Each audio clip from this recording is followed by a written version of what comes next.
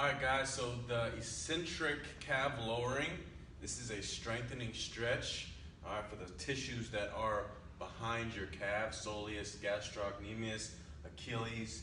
You're going for a stretch, but it is also strengthening, okay?